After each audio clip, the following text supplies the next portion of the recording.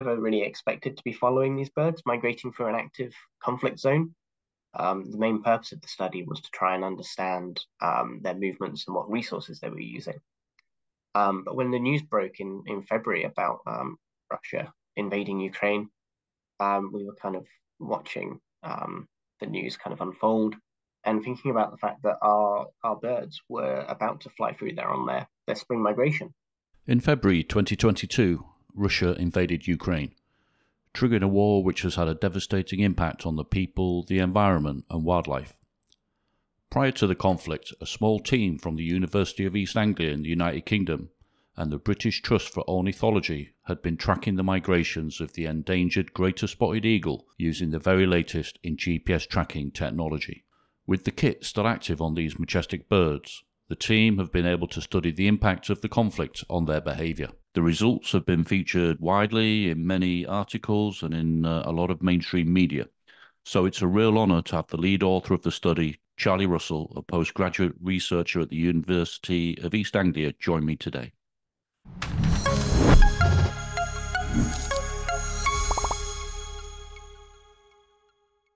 Oh, well, I've always been passionate about birds from a young age, going out, watching barn owls and kestrels near where I used to live, and then being involved in falconry. And when I kind of learned about, the threats that birds are facing in the wild, that was something that kind of shaped my career.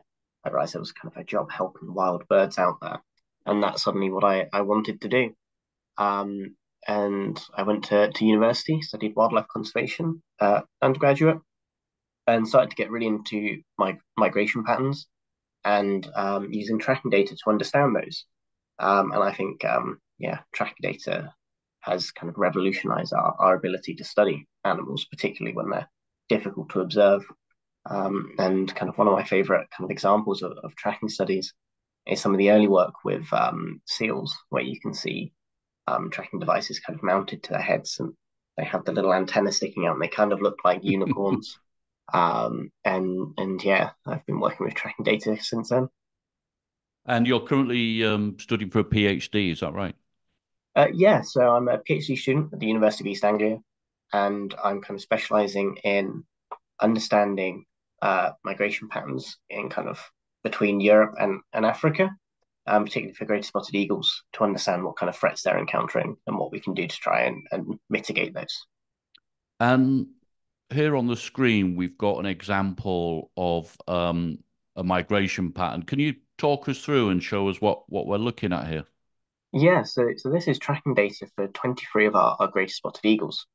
And they breed in southern Belarus. There's a large wetland area there called Policia. And every year, around kind of September, October, they'll leave their breeding grounds and migrate south.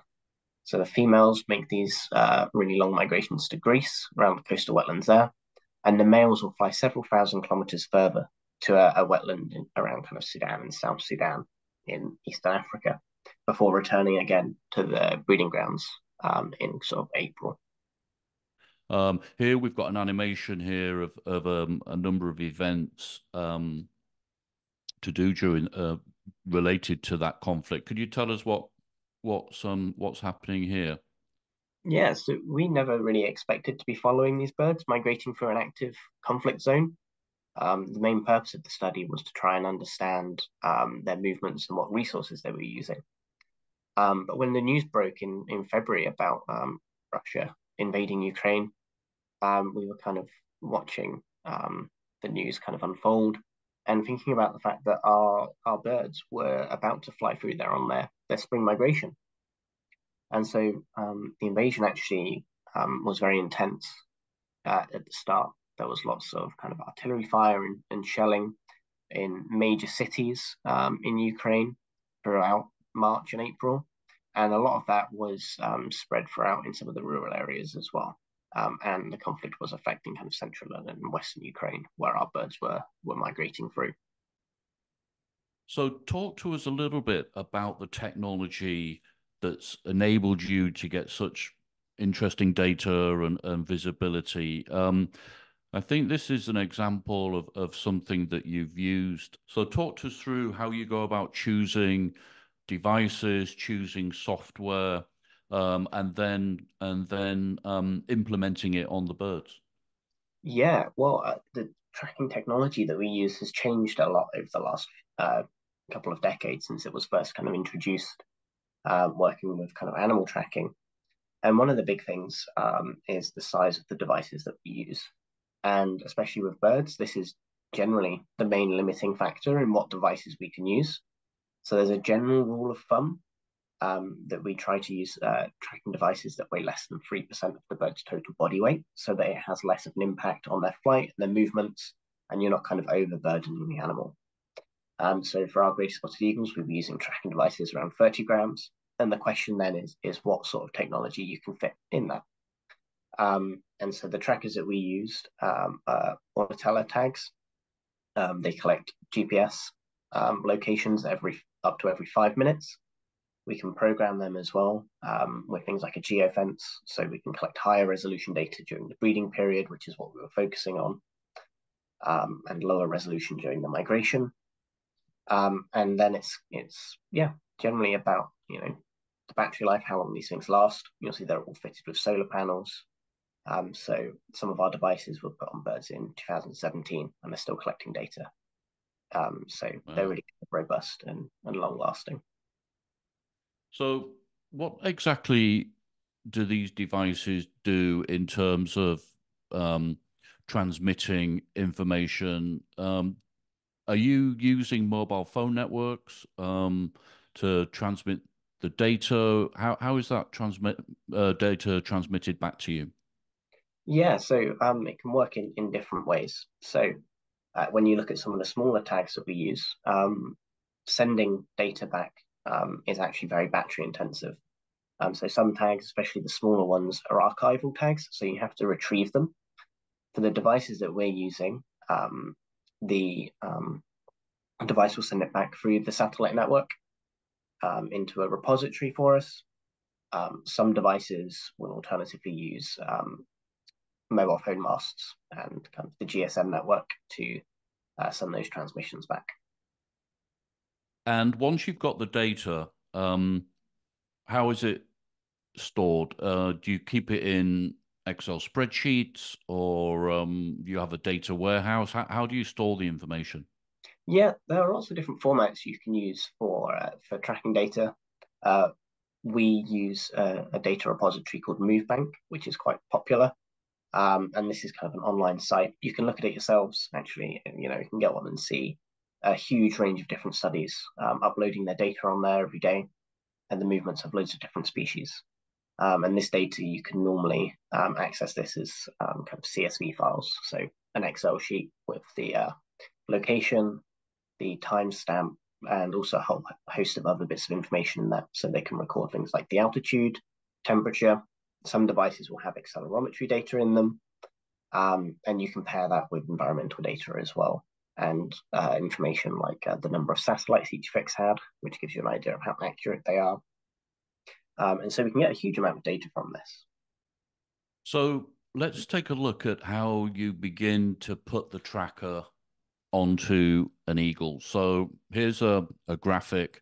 Talk us through what we're looking at here with this seems to be an eagle and it's an illustration of how you plan to put the device on. Is that right? Yeah, that's right.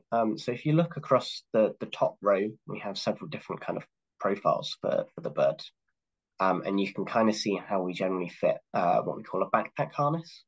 And so the device will sit kind of between the shoulder blades on the back of the bird, roughly. And then you have a Teflon strap, which comes round the head, is connected together at kind of the chest, and then loops back underneath the wings and connects to the device. And it's almost exactly the same as a person kind of wearing a backpack. Um, and this is a very commonly used method for fitting them. Some people also use things like leg loops. So if you look across the bottom row, it's the same sort of mechanism, but a little bit lower down on the back. And this, some people argue that this reduces the amount of drag that the birds experience from the tracking device um, by placing it in a different position. So the manufacturers of these devices, in terms of things like drag, are they able to test that or simulate that in any way, or is it done just through trial and error? So generally, it's a little bit of common sense that a more kind of rounded, sloped profile will be better in terms of drag on the device. But sometimes this means adding a little bit more size to the device. There's been some papers actually that are really interesting using captive birds in things like wind tunnels to look at kind of the aerodynamics of flight in different positions. But this varies a lot across different species. Different bird species have lots of different kind of morphologies, different types of behavior and flying. For example, they can be kind of flapping in powered flight, they can be soaring or kind of stooping. And this is an area actually where I'm conducting some ongoing research to try and understand the impacts that these tags have on birds. And so that's investigating things like the shape of the device, where they're fitted, and how heavy they are, using captive birds, bird of prey centres in the UK, to try and improve the design of devices for future use. Interesting. So here we can see a picture of a device. Tell us what's happening here. It looks like it's requiring several pairs of hands to fit this tracker. Yeah, so when you work with wild birds or even captive birds generally, they're not, exceptionally happy at the prospect of having a tracking device put on them. They don't really know what's going on.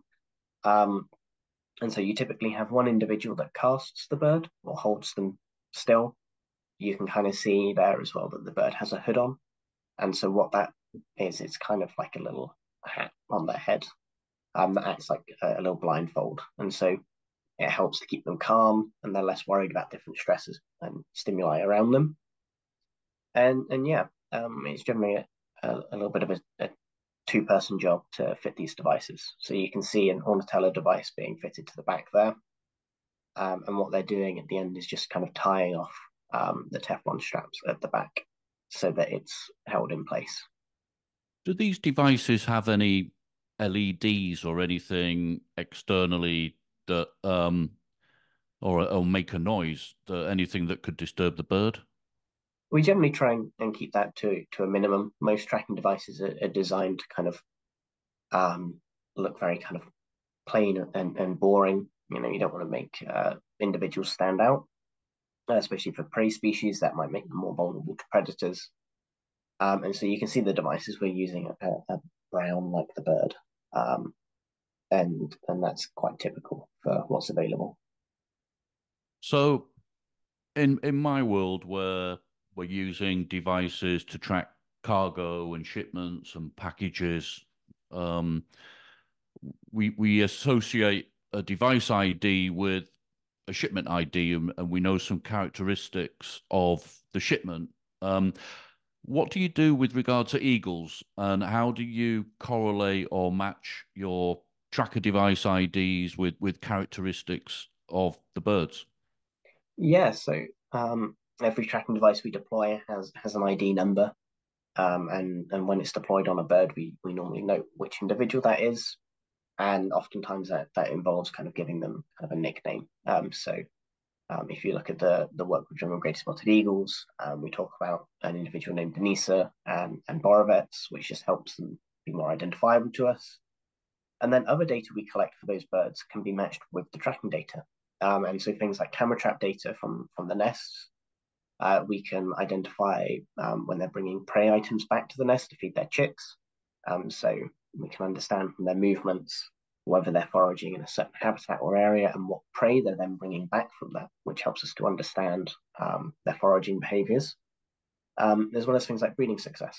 And we can investigate all of these metrics and build up a really complete profile for what these birds are doing throughout their lives.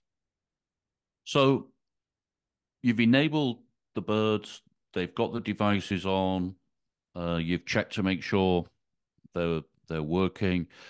We now look at some of the data that you've got here. Now, am I right in thinking that the you got the data back from the tracker, and what was interesting was the stops, the location of stops and duration of stops made by tracked individual birds.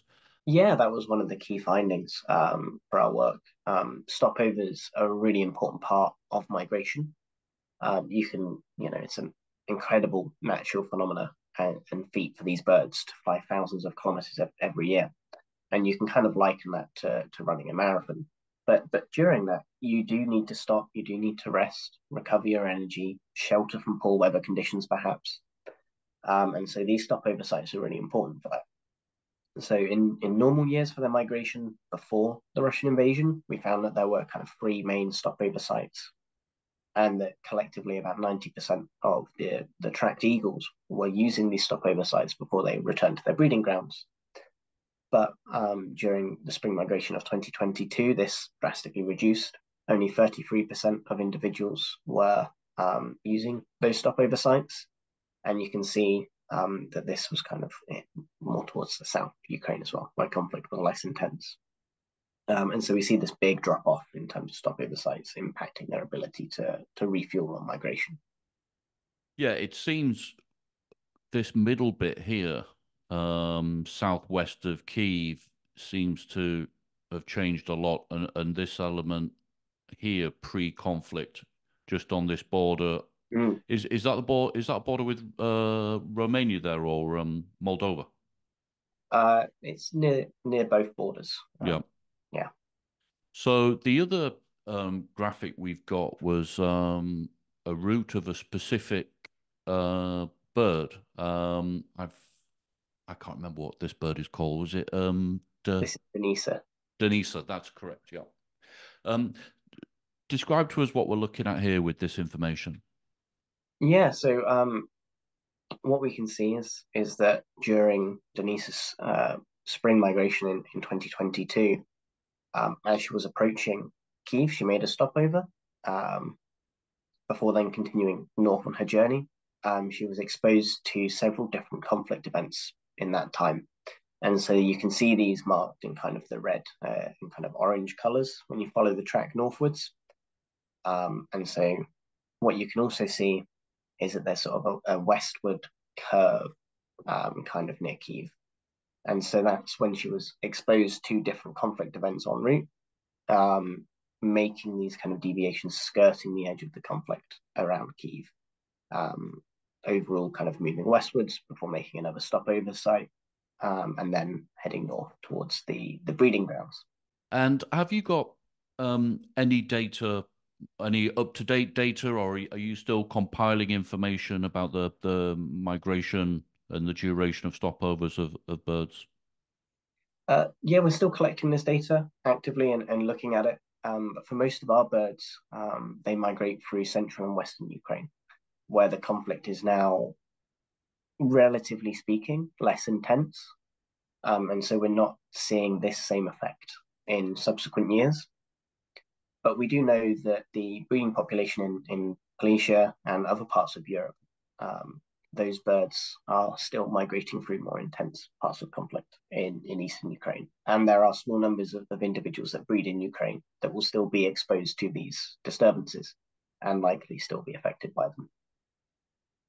This really interesting information has obviously been observed because you were already tracking the birds. Um, in general, what are the main reasons to track birds? You know, whether it's falcons or eagles or any other bird. Why do it? What is the value? How can that data be used generally? Yeah, so there's a few different kind of applications for tracking devices. One that the general public might be familiar with is as kind of measures against poaching or persecution. And so you might be familiar with, say, elephants or rhinos or lions in Africa that wear GPS devices so that rangers know where they are, and can help to kind of monitor them and keep them safe. What we do with our research is more about trying to understand their movements and behavior. And when you think about migratory species and the distances they're traveling, we can't observe them for that period. We don't know where they're going or what they're using. If the individuals that we see in Galicia are the same individuals as we see in Sudan, for example, with the great spotted eagles. And so tracking data helps us to understand where they are and what resources they're using. And that can inform global prioritization for conservation efforts, what areas we need to protect to keep the species safe. And then you can also apply this on a more local scale. And so we're looking at habitat use, particularly around wetland areas, because great spotted eagles are wetland specialists. And so we want to check these wetlands that they're dependent on. And tracking data can help us to justify why this is important for the species. So we can see the value of the data. What can go wrong? Like you've done a lot of these projects. It requires um, humans to put the technology on the animal. What are the kind of things that can go wrong, or some of the mistakes that can be made trying to do this? Yeah, well, the big thing is once you've released that bird, you fitted the device and you've released that bird, it's got your chances of recapturing it are very, very slim, depending on the species, of course. And so everything has to kind of be right first time. And so this is thinking about things like how when you fit the tracking device, getting the fit right so that it stays in the right position, it's not causing any discomfort for the birds. Um, that's quite difficult to get right first time. It takes a little bit of practice. And yeah, when they're gone, devices can fail, and that happens. You don't really get to understand why that happens. It could be something to do with the kind of the device hardware failing. It could be that the solar panels have become obscured by feathers or kind of, you know, being blocked so the batteries aren't recharging. Or it could be, as serious as the birds have died. And subsequently the tracking device is no longer collecting data. Um, and so there are lots of things to kind of be aware of once the device is deployed, and that you have to think about. What's interesting is to think within ornithology, or wider wildlife conservation. You've seen probably quite a lot of progress made in the technology, and it's enabled better and more detailed monitoring and observations of eagles and other birds. What are the kind of product developments you're hoping to see over the next few years? And how would they help you get more data to make more kind of analysis? Yeah, well, as I kind of touched on earlier, size is one of the big factors with tracking devices on birds. We want to make sure that we're not negatively impacting them, or if we are, that this is minimal. And as the size of devices, decreases and we can get this technology smaller, we can also fit more in it.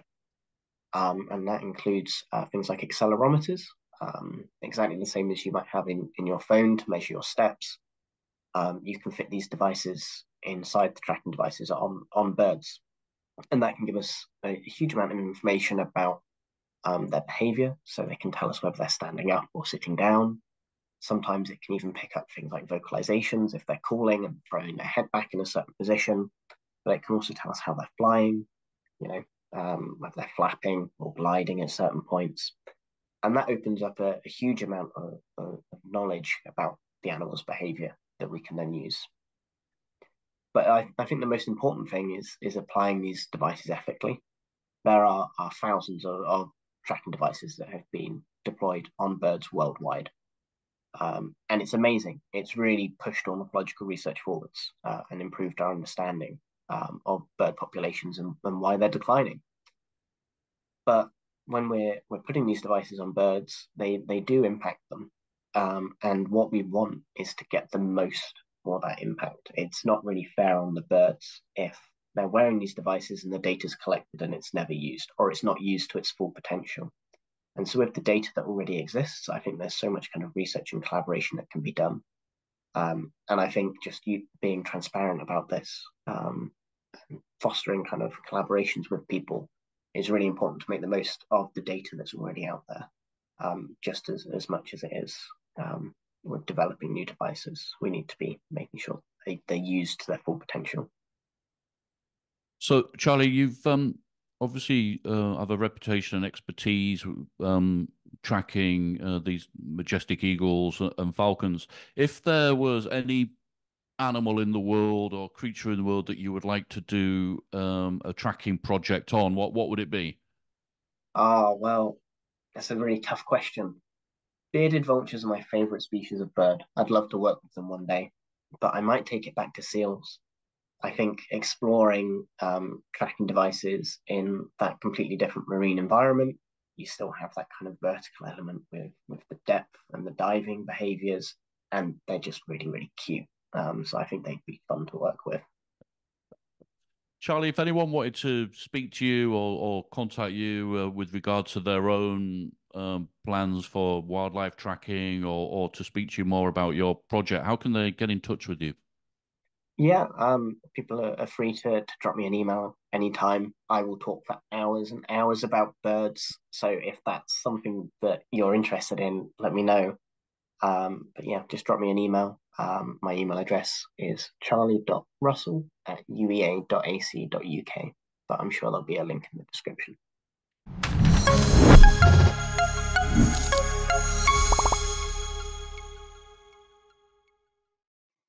So, absolutely massive shout out to Charlie there. He was a really brilliant guest. Was very generous with his time.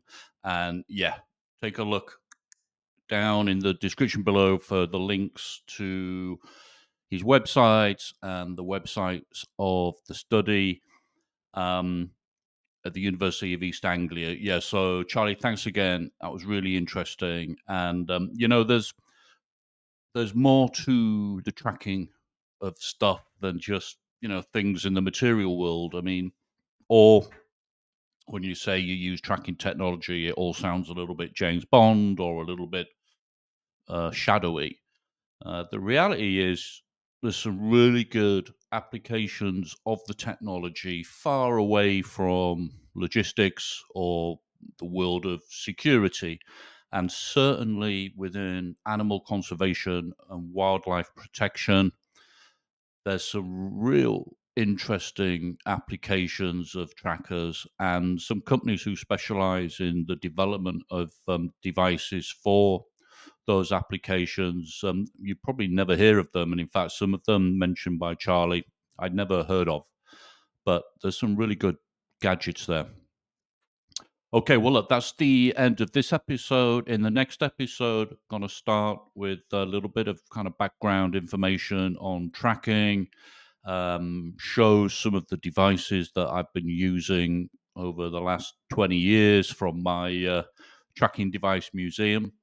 So until next time, take care.